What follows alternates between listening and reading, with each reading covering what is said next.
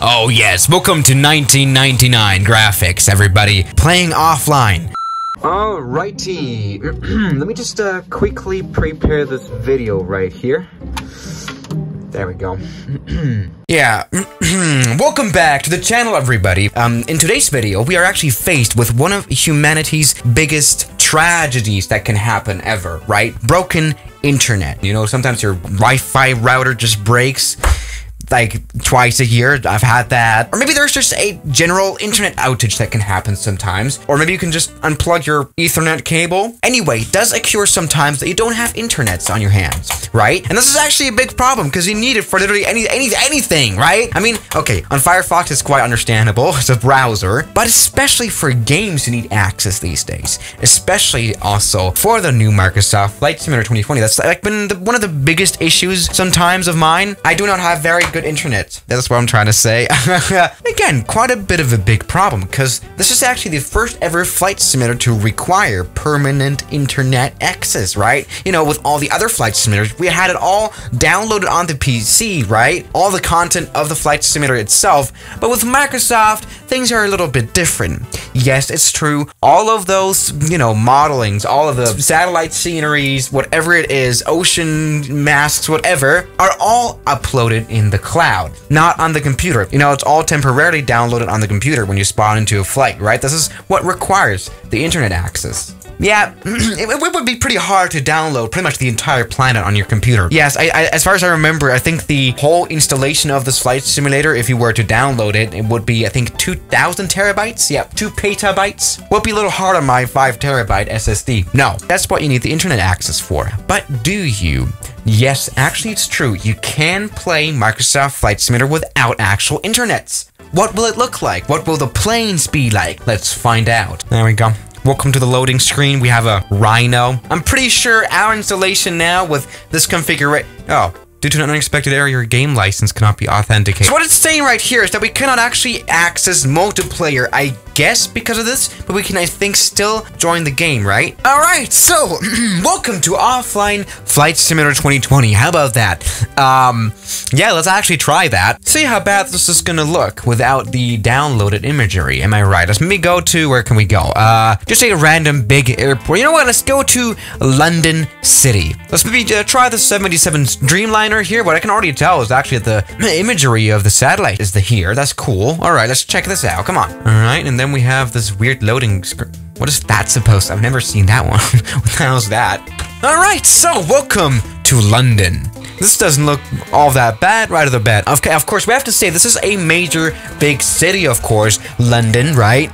And I'm pretty sure it's been partially downloaded into the computer before, right? Because, you know, it has some special buildings and everything. And loading all of that from the cloud every time you spawn in to a flight here probably would take forever, which it already does anyway, so you know what I mean. So, you know, some of the world has already been partially added into the flight simulator. So that's that. You know, after all, the actual installation of the Microsoft Flight Simulator is still 120 gigabytes. And, yeah, I can see where that 120 gigabytes somehow went, especially that U2 arena, whatever that is. But all right, this is what London looks like. We can maybe go a little bit upstairs, see what the rest looks.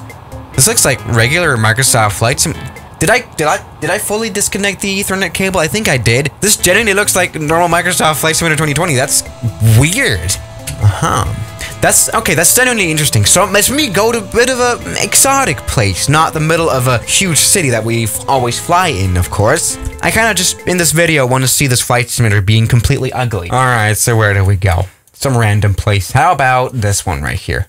Ponta Delgada. Alright, so welcome to somewhere, that's the point. Yep, this is what that looks like. Alright, and we can finally start to see some difference here now. You can definitely tell this is not satellite scenery. Like, all the fields that you have down here are like automatically just generated fields, just added into the damn island. I'm pretty sure this island looks somewhat close to what it is here, but this is just really just randomly generated stuff. especially here. Also, the airport looks very much different to what it would look like probably in real life, I would imagine. This is quite a bit uglier now, this flight simulator, with all the, you know, stuff missing. So that is what that looks like. Now, this looks very much closer to, you know, what you would have in default vanilla X-Plane as well, you know? So this is not even that bad. Especially here also in the plane, of course, there's no different. It's not going to download the entire cockpit every time you spawn into a flight. No, it's all pre-installed. Even Dave is still here. He doesn't need internet access. But honestly, he's that dumb to not need that, honestly. Alright, so that's interesting. Maybe let's try out another place. Let me go to St. Bartholomew or something. I love that island. I just want to see what that looks like. Alright, welcome to... Oh my god, this looks very... Got grass. Oh, this is very interesting. Alright. Okay, so this is what St. Bartholomew... It really doesn't look bad, actually. Wait, the rock formation is here. I'm pretty sure this is another airport that's been, like, partially downloaded before, right? Even though... most of the 3D buildings are missing. Alright. Normally, this would look much better here in the flight simulator. That's so interesting to see. I think the building's actually sunk into the ground, isn't it? I mean, that's actually really nice, though. I can really not complain, especially the trees. But no, really, the trees are still there. Everything is cool.